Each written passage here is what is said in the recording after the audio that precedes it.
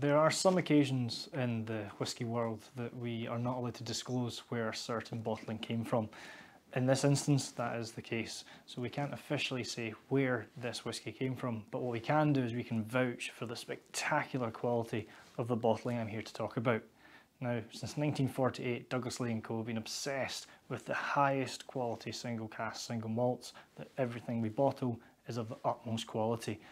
Now, in this case, this is the inspiration behind our XOP Particular Rare series. This is individually chosen by one of the Douglas Laing family members, so you know it is only the finest cask we offer. This is a single cask sherry butt from over 50 years, so it's a 50-year-old sherry butt bottling, single cask, one of only 67 bottles available. Cask strength, 52% ABV, non-chill filter, and unsurprisingly with a colour like that, entirely natural, as you would expect.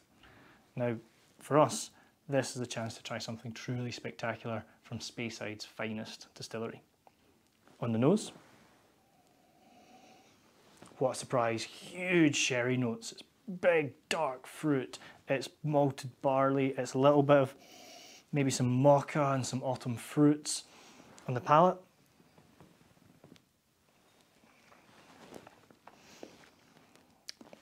it's juicy, it's stewed dark plums, fruitcake.